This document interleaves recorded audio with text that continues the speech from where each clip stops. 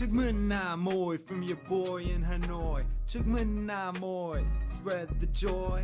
Chúc mừng năm mới khắp mọi nơi. Tết, Tết, Tết đến rồi.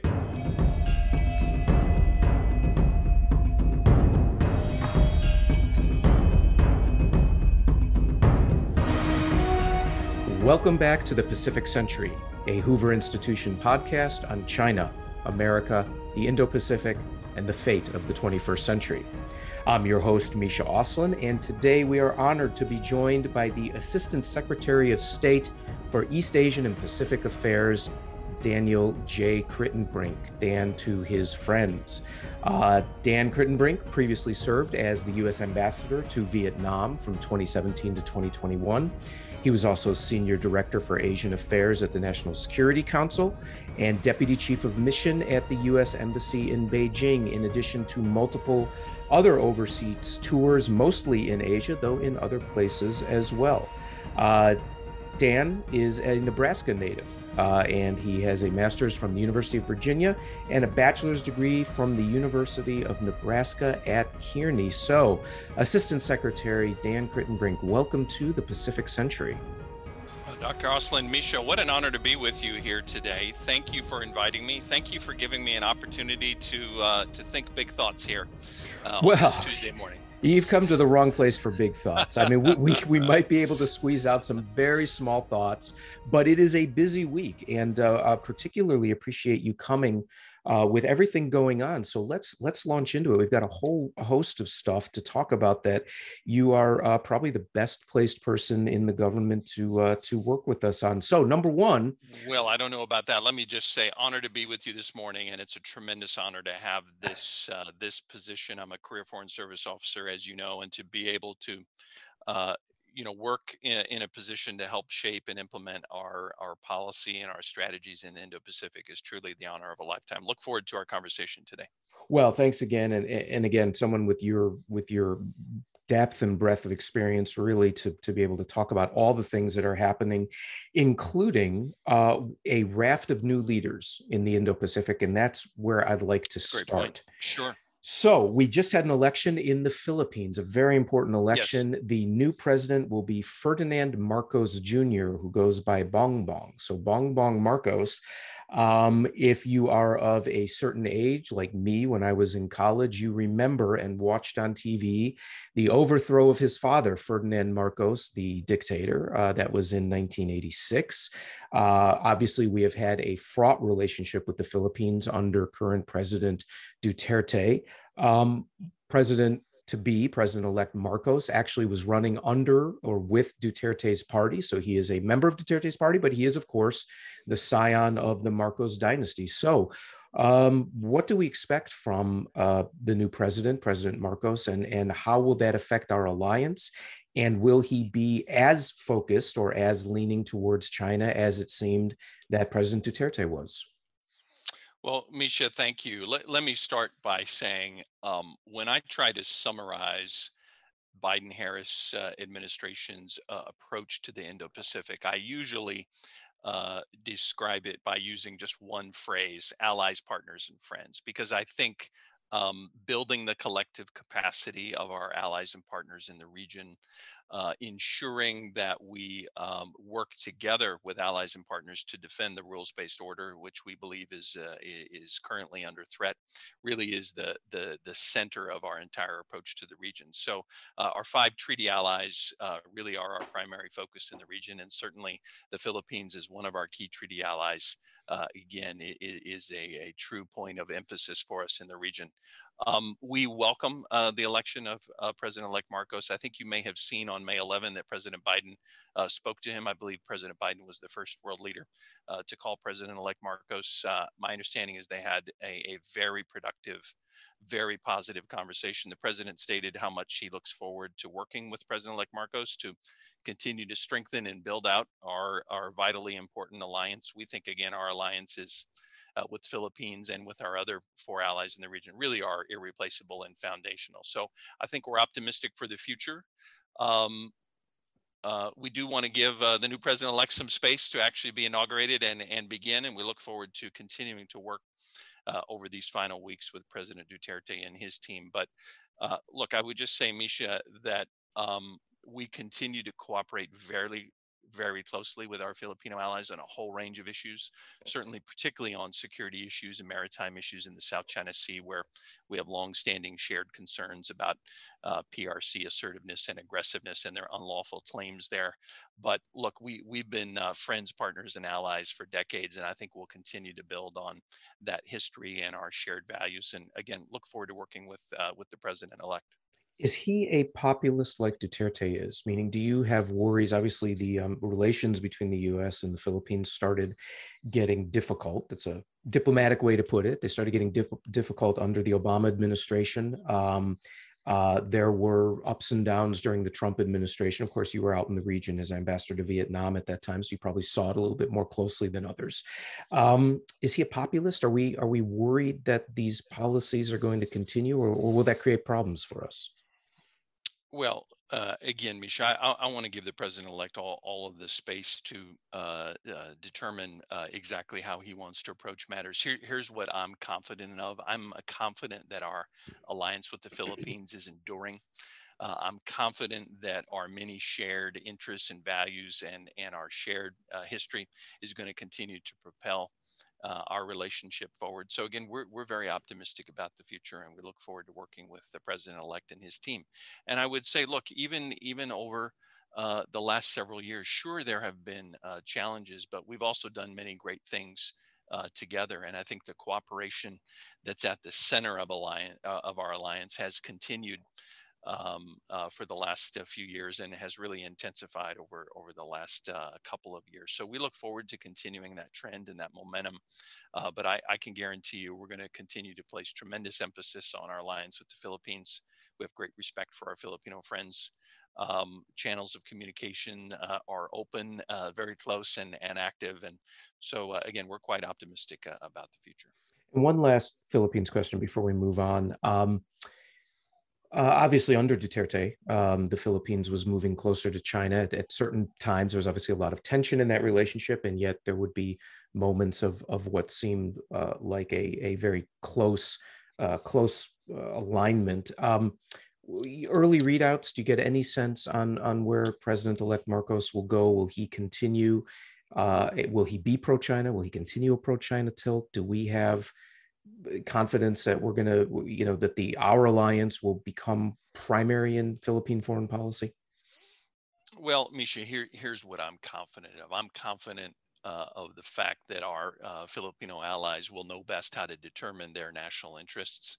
I'm also confident that the United States of America is going to continue to be the Philippines' reliable, consistent, strong, and dependable ally and partner. There's no doubt about that. It's one of the reasons why the president wanted to call President-elect Marcos so early, just to make that clear. And I think from that perspective, again, I remain quite optimistic about the future. We always say that we don't ask our partners in the region, even our closest allies, to quote unquote choose. You have to deal only with the United States. You have to deal only with China. That's not what we're about. That's not the position that we want to put our partners in. Rather, what we want to do is we want to make clear what we proactively and affirmatively stand for. And then we also want to continue to build the capacity of our partners, including our Filipino allies, to be able to make their own sovereign decisions free of coercion and to advance their national interest in the way that they see fit. I'm quite confident in that approach. And I'm quite confident going forward that allies like the Philippines and other partners in the region, they're sending a very strong demand signal for U.S. engagement. In fact, I would argue for increased U.S. engagement. And I think partners in the region, they have their own important complex relationships with China. And that's fine, but they also have deep concerns. And certainly, I would say one of our primary concerns, or one of the issues we're tracking most closely, is China's ongoing aggressive behavior in the South China Sea, including behavior and claims, many of which are illegal and have no basis in international law. And that's something I think that we see eye to eye on with our Filipino friends. So let's shift north a little bit to maybe Sure. an easier ally. I know you wouldn't say that, but that is a difference, by the way. I mean, the optimism and the confidence of a professional diplomat like yourself versus the eternal pessimism of a historian like me. I like the balance. You balance us out here on the podcast. It's really important. Well, Misha, no, I appreciate it. Look, one of the reasons why I wanted to spend some time with you is, and I mean this very sincerely, look, we really benefit from these conversations. And when we have world-class experts like yourself, whether it's in academia or the media, it's great that you keep us honest, that you force us to think, see things from a new angle. So no, I have tremendous respect for you and what you do, and I appreciate the conversation. But yeah, I hope my confidence and optimism shows through.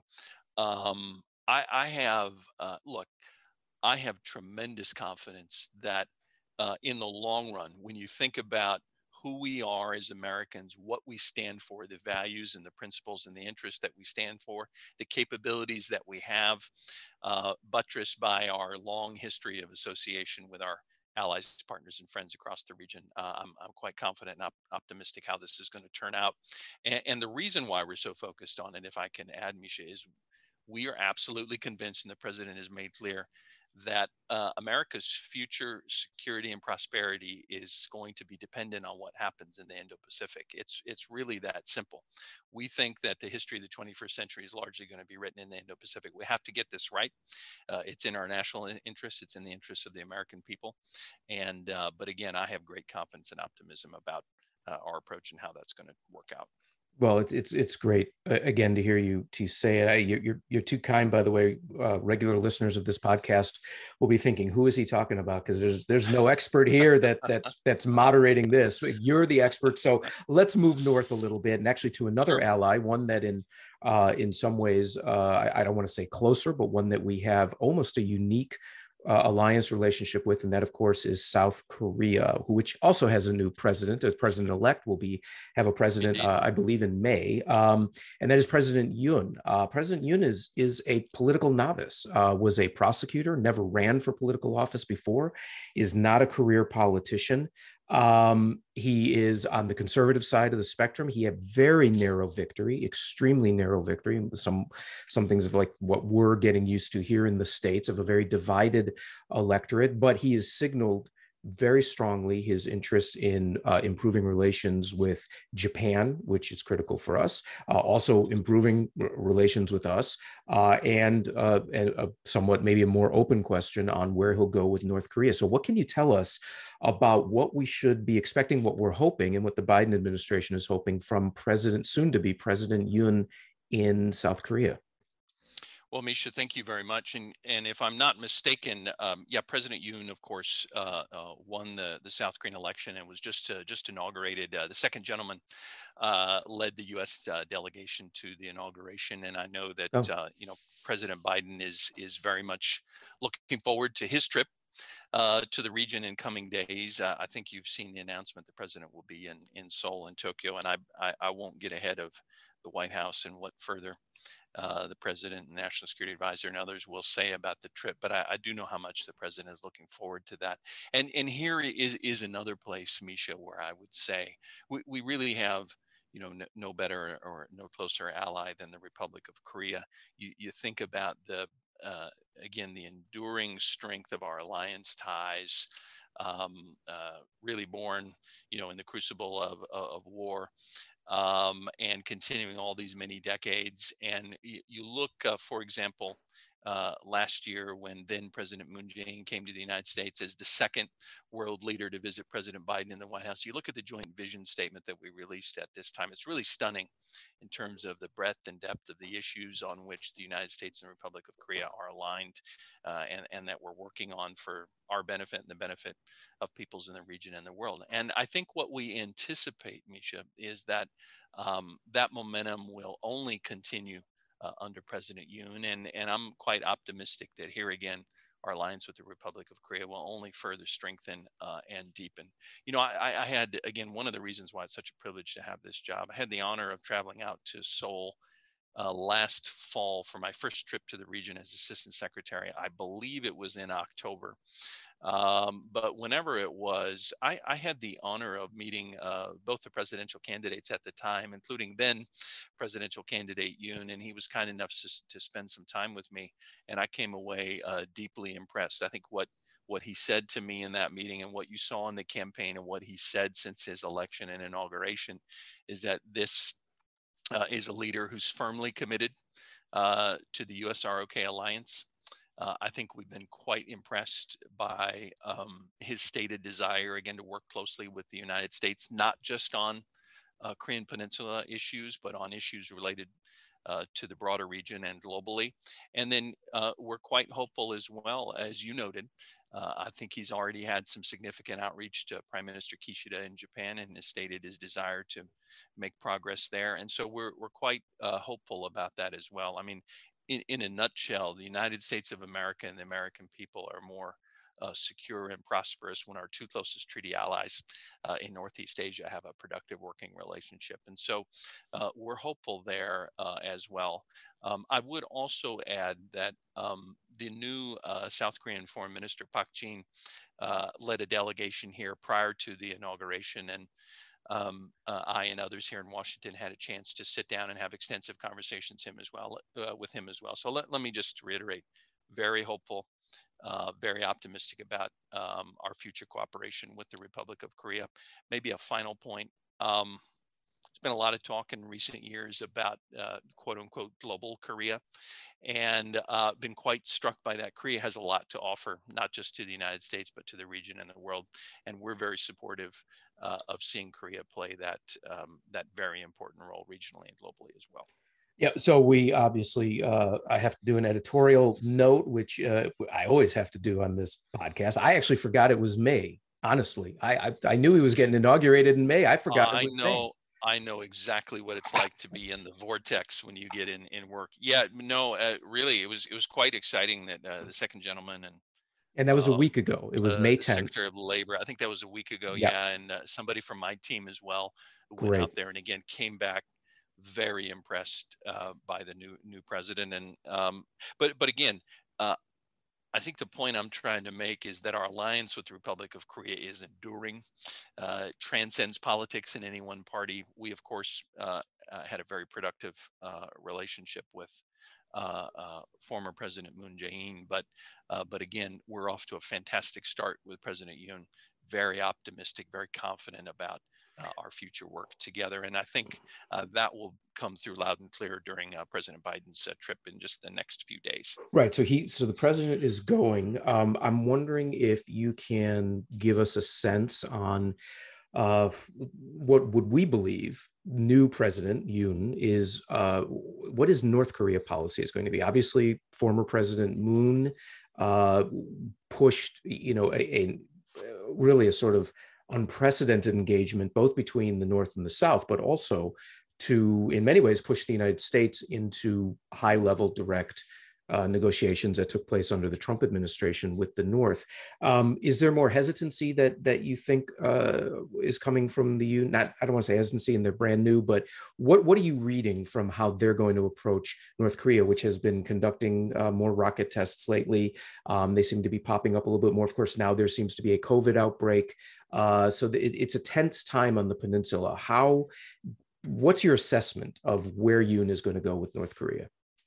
Sure. Well, no, thank you, Misha. Look, I don't want to speak for the President Yoon administration. I would just say that among all the many issues that we discuss and on which we cooperate closely with our Korean allies, obviously North Korea is one of the most important. And that's been the case for decades. And, I say, unfortunately, that will have to be the case going forward, because I think the situation in the North is deeply concerning and is only becoming more so. I think Washington and Seoul, and I know this is the case under President Yoon as well, we are deeply concerned about the multiple missile launches and tests that we've seen this year. We're concerned that North Korea may take other destabilizing steps. We continue to signal first and foremost, are ironclad security guarantees to our treaty allies, the Republic of Korea and Japan. We've made clear that we will continue to take steps to counter the threat posed by North Korea's missile and nuclear programs. But we've also signaled that we are open to diplomacy to explore a better path forward. But of course, to date, North Korea has signaled no willingness to explore that path with us. So we'll continue to take steps. We'll remain in lockstep with our Korean and Japanese allies and others, but we'll continue to take steps um, to counter the threat again posed by North Korea. And our friends in Seoul and Tokyo and elsewhere in the region should have no doubt about that. So, in the interest of time, I'd love to talk more about Korea, but in the interest of time, let's jump down south because we have yet another potential leadership change, and that's also with a critical ally, and that's going to be in Australia. Australia is having an Sure. election this week. Sure. The current Prime Minister, Scott Morrison, of the Liberal Party, that's the Conservatives in Australia, is trailing in the polls, so seems to be solidifying his position a little bit. And the Labour Party, a more progressive, the Labour Party candidate has the potential of winning. So, what would be the implications? Do you think? How what's your sense? Do you think the Prime Minister Morrison is going to pull it out, or do you think we're going to see a new potentially progressive leadership in Australia? And what will that mean for our alliance, and what will it mean for the Quad? We're going to talk a little bit more about the Quad later. Sure. Well, Misha, I don't know, and not in the business of trying to predict elections, whether it's in Australia or anywhere else. But I would note it's really encouraging to me that we're having this conversation about some of our closest treaty allies in the region, and they're all coming out of democratic elections. And I think it just speaks to why is it that these countries are among our closest allies and partners, because we share not just interests and a history together, but we share obviously many important values, including our commitment to democracy. Look, when I talk with our Australian friends, I had the chance just yesterday to talk to my Australian counterpart.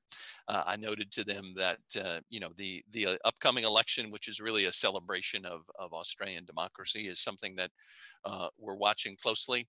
But we've made very clear that our alliance with Australia transcends politics in any one party.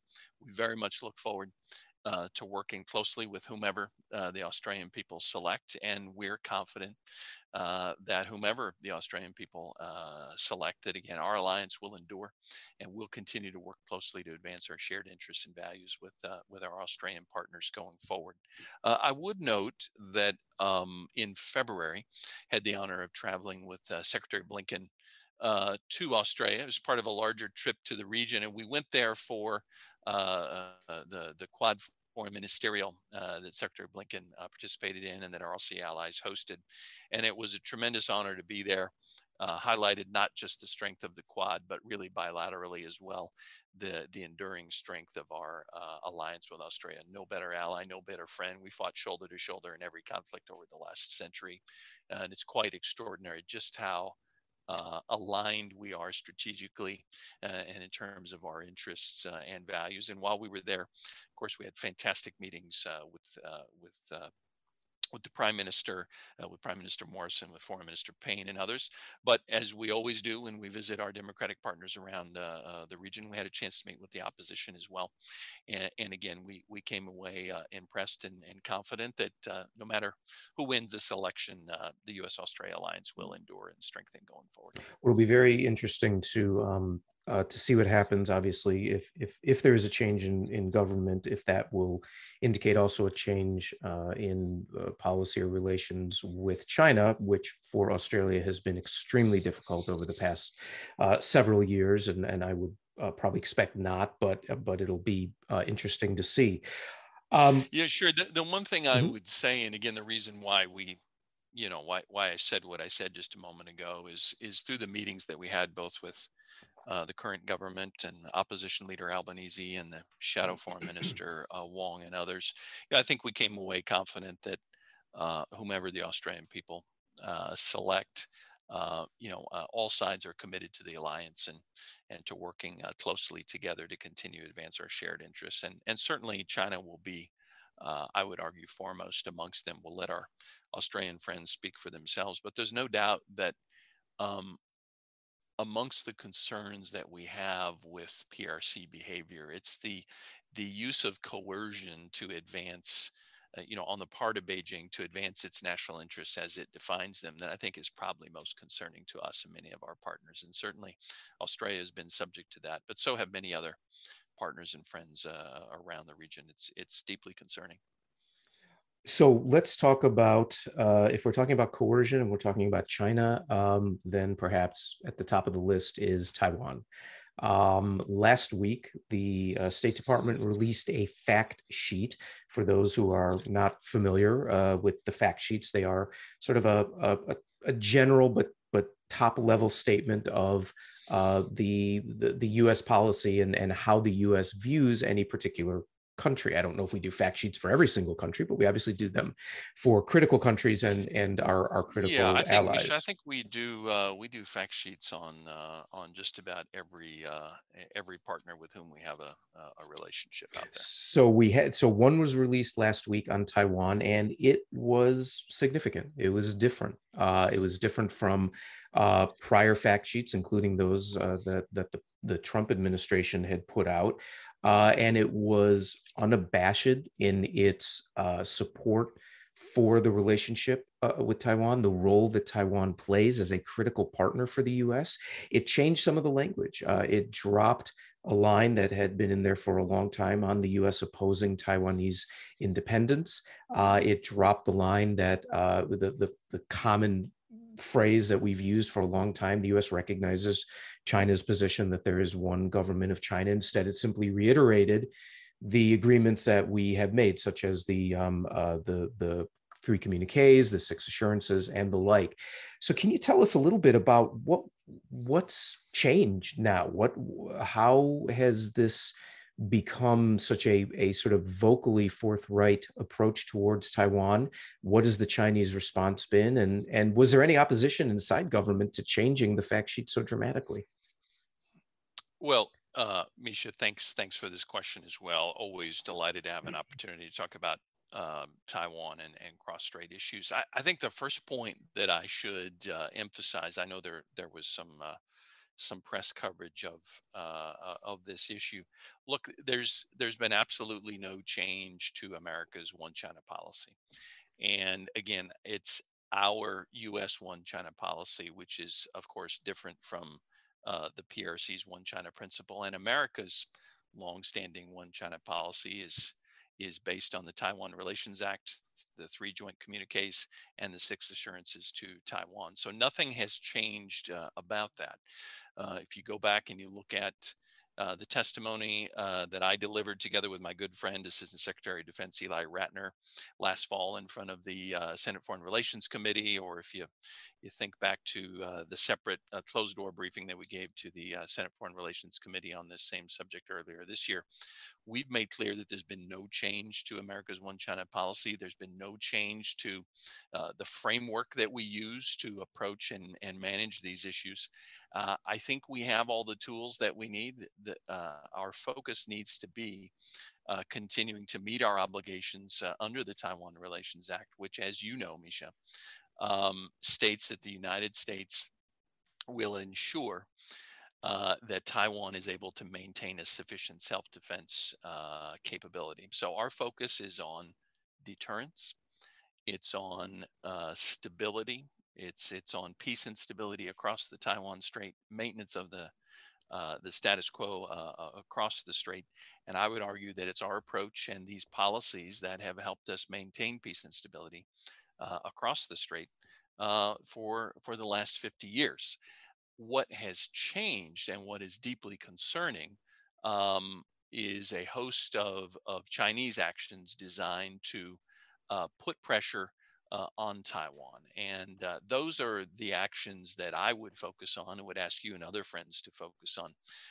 That's what is concerning to us. But there's been no change to our formal one China policy in any way.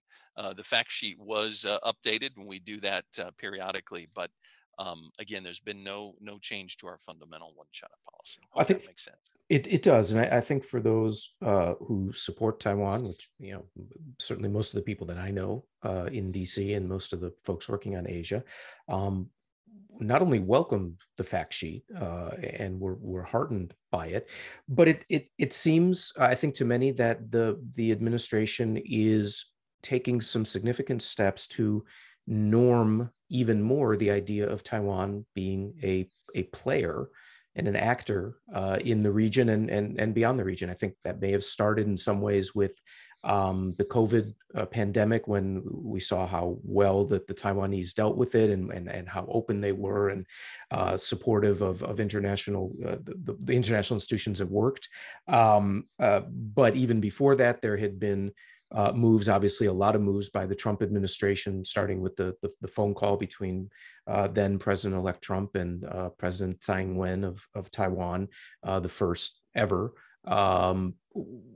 But even beyond that, it seems that the U.S. and the administration now is pushing for Taiwan to be more normalized as a part of the international community. Is that a fair assessment? And if so, what's next? What is it? Getting it into the WHO? Is it getting it into Red Cross? I mean, what would you like to see? Yeah, Misha, I guess what I would say is, again, I'll just reiterate a bit of what I said before and then respond more directly to what you said. Again, what is our focus? Our focus is on cross-strait peace and stability. It's on maintenance of that status quo that we would argue has maintained peace and stability for decades. And it's, again, continuing to focus our policy, as we always have, on making sure we're assisting Taiwan to maintain that sufficient self-defense capacity. So our relationship with Taiwan is an unofficial one, but it's a very important, I would say vitally important, very robust one. Taiwan is a tremendous democratic partner. It has a lot to offer to the region and to the world, and I think that is something that we have that we probably have highlighted a bit more. Uh, uh, um, I think that, again, that doesn't signify any change in our official approach to these issues. I think it signifies really the extent to which Taiwan has developed its capabilities and proven, as you noted, whether it's in the medical field or other fields, or quite frankly, its central role in the global economy, that Taiwan has demonstrated what an important partner it is. So we are focused on that. We do talk about making sure that we are able to expand and maintain Taiwan's so-called international space, so that Taiwan can play a productive role in the international community. And our position is that Taiwan should have a productive role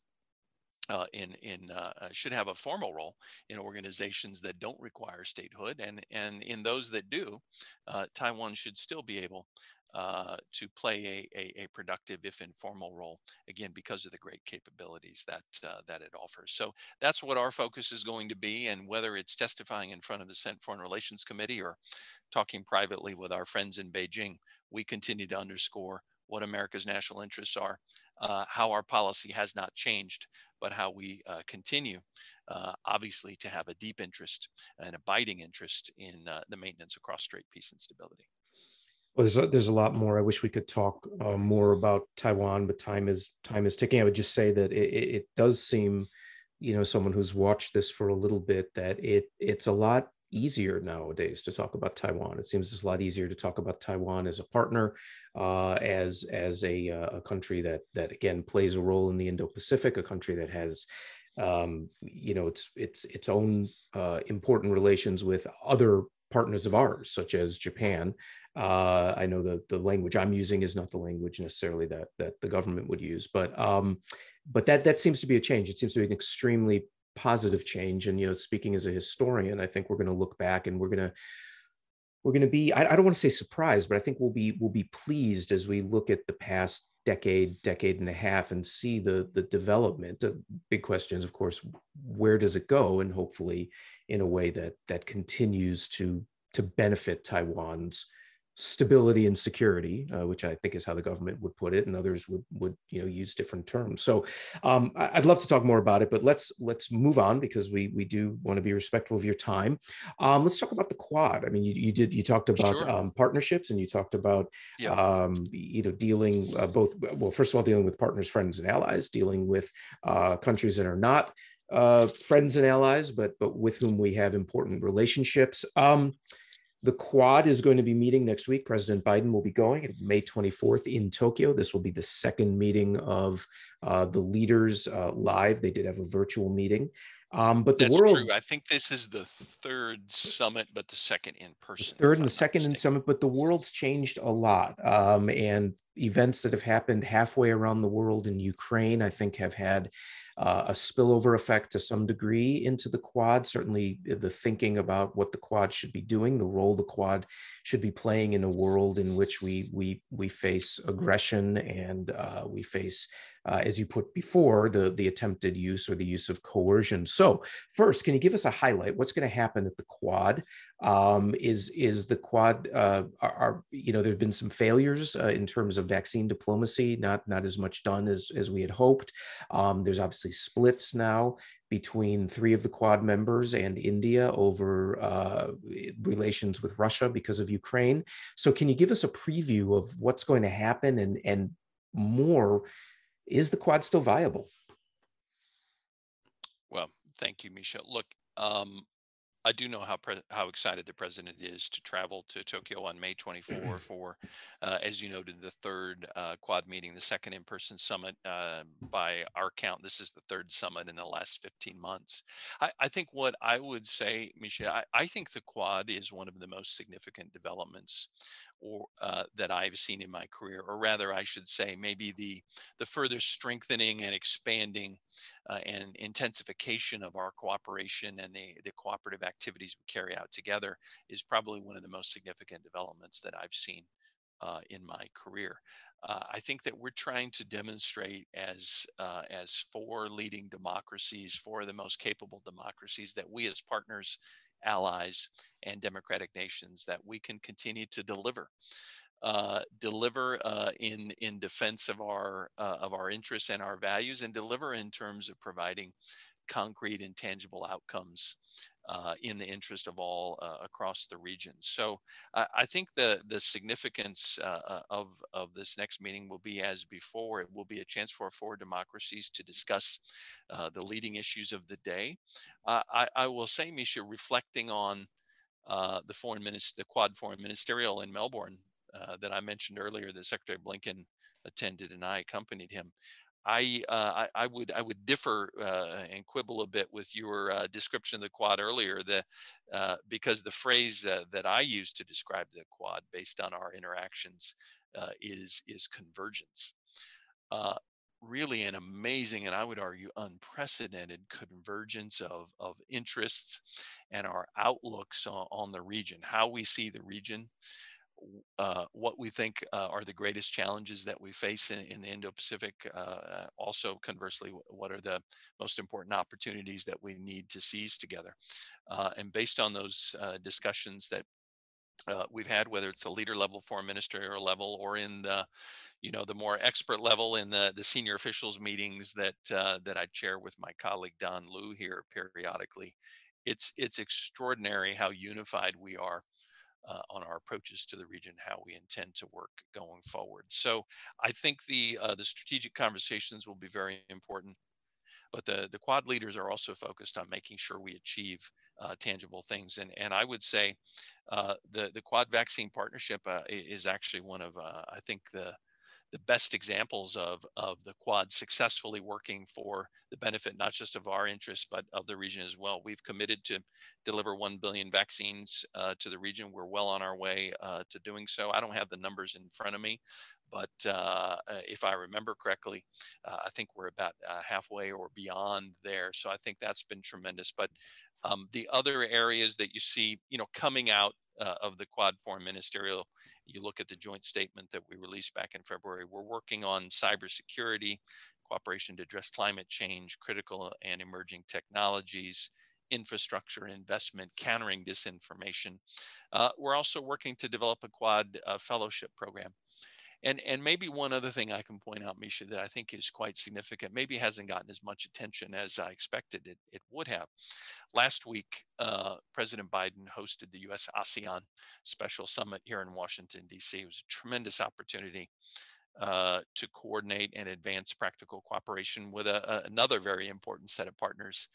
In this case, our 9 partners who attended the summit from ASEAN. But if you look at that joint vision statement that we negotiated, the United States and ASEAN also highlighted the important work that we're doing with other partners, including the Quad, and specifically on the Quad vaccine partnership. So I think it goes to show that both individually, the 4 countries of the Quad, and the Quad as an entity as well, we are absolutely and firmly committed to ASEAN centrality, to cooperating with partners across the region, including in ASEAN, and again, in ways that deliver very practical benefits. So I think that's a general overview of what the Quad leaders will be focused on. And I would anticipate that the White House and the president himself will have more to say about this in the next few days. But truly, I can't underscore enough, I think, just how important and consequential our cooperation in the Quad is. Well, I'm glad you quibbled with me. We like quibbling. Quibbling is good, and we appreciate the no, but I mean that laydown. sincerely. If I think you can see it come through the joint vision statements, and you'll see it in the statements of the leaders. But having sat through the foreign ministerial in Melbourne, I sincerely have never seen anything quite like it. Just stunning, the extent to which, again, we are aligned, and in which our interests and our views on the region converge. Now, of course, we're 4 independent sovereign nations, and there will be some issues, including the ones that you've outlined, on which we may have some differences. But I think if you focus on the Indo-Pacific, which is where the Quad is working and where our primary focus is on, again, I see a stunning convergence and alliance and alignment. Well, we're almost out of time. I'd like to see maybe if we can squeeze. You mentioned Southeast Asia, and you were ambassador to Yep. Vietnam. I'd like to squeeze in, if we could, a final question about Vietnam. Vietnam is a strategically critical country.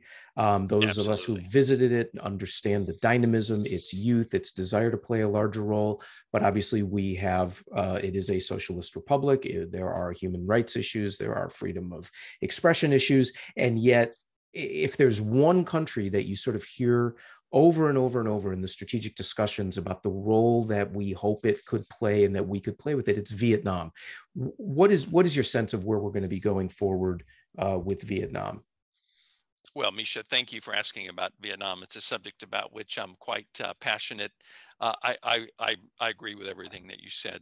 Vietnam, our comprehensive partnership with Vietnam is vitally important to the United States. I would argue that Vietnam is one of our most important partners in the entire region. We have such incredible potential going forward.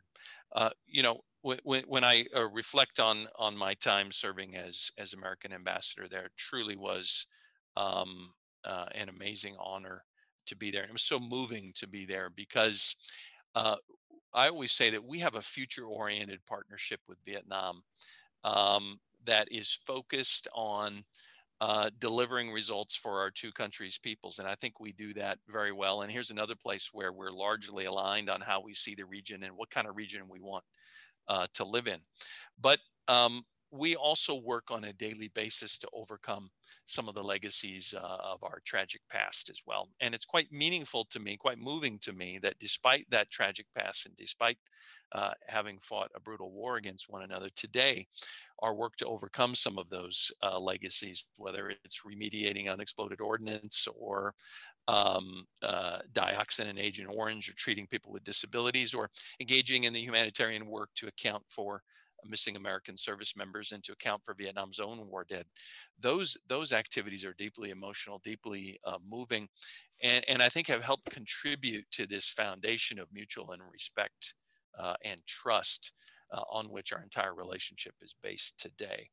And also, if you go back and think about our future together and our very positive present, I think the Vietnamese are incredibly capable partners as well. Very strategic, very practical, I often joke they live in a rough neighborhood, and I think their circumstances have forced them to be very clear strategic thinkers. What I have always underscored to my friends in Hanoi and across Vietnam is that they can count on the United States of America. They can count on our commitment to our partnership with Vietnam, and to our commitment to peace and stability across the Indo-Pacific. It's a message that we send, of course, to all of our friends and partners across the region. But given my own experience there, Vietnam will always be, very special to me personally. But you're also right. One of our most important, most capable partners. And I should hasten to add, really honored that the new Vietnamese Prime Minister Pham Minh Chinh came to the U.S. ASEAN summit, and he had a chance to have a number of discussions with President Biden. I was privileged to attend as Secretary Blinken's meeting with him as well. I'm as optimistic as I've ever been about the future of our partnership with Vietnam as well. Well, in addition to being one of our most accomplished diplomats, ambassador to Vietnam, clearly one of the highlights, one of the milestones in the U.S.-Vietnam relationship was your Tet rap. Yes, yes. For those I was who wondering don't if I know, could escape an interview without talking about the rap cannot video. escape it. We're going to try to put some of that rap up on the podcast. Those of you who don't know, please go YouTube it. That's the type of public diplomacy I think we need. Are you going to do any more rapping now that you're Assistant Secretary of State? I think, Misha, I'm probably a one-hit wonder. But let me just say something about that. That was so much fun to do, and I give all credit to my team. Had a great colleague named Matt Ferentz, who was our public affairs officer at the time down in Ho Chi Minh City, and he conceived of the entire thing, and I was merely the front person who was out there to make it go forward. But I think it says a lot about the U.S.-Vietnam partnership that the U.S. ambassador to Vietnam at the time somehow thought it was a good idea to do a rap video to celebrate the U.S.-Vietnam partnership at the time of the Tet holiday, and that we thought it would play well. And then it did play well. And oh my gosh, did it exceed our expectations. And I think, I was really moved by that. I was surprised that anybody outside of Vietnam noticed. I still don't totally understand why it went viral for a while, but you may have some theories. But what I was most happy about is that I think our Vietnamese friends really appreciated it and really liked it, because I think they interpreted it for what it was, which was a signal of the great respect that we have for Vietnamese people. And it says something about how far we've come, in the 4+ decades since the Vietnam War, that's for sure. And one other point that I would say as well, isn't it extraordinary that we chose to use rap as the medium to convey that message? I was so struck to find that rap is wildly popular in Vietnam today. The United States of America is wildly popular. So are all aspects of our culture, including culture associated with rap and hip hop. We were, the whole video is a spoof on the most popular, rap battle show in Vietnam. And we got Wowie, who's Vietnam's probably most famous and popular rapper, to join me in doing it. And so what I loved about it as well is that it celebrates something about, the cultural links between the United States and Vietnam, and I think has opened up a whole new avenue for discussion. So my dream would be, now that COVID is opening up and we could travel, I would love to see us, do something in this space. I would love to get some of America's, greatest rappers and hip hop artists to travel over there as well, and vice versa. My friend Wowie, who did that video with me, if I remember correctly, he told me he's never been to the United States.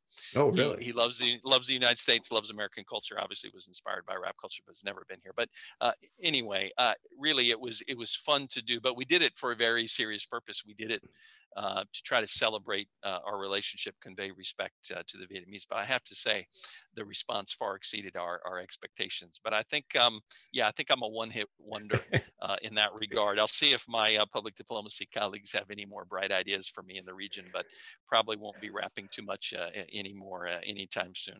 No, that's great. Clearly, it shows your touch, your human touch out there, but as well in spending time with us today to go through all of this. Again, a busy time, new leadership, top level meetings, summits coming up as we speak. A full plate for you and your colleagues. And I think a lot of movement, still lots of concern over way things are developing in certain areas.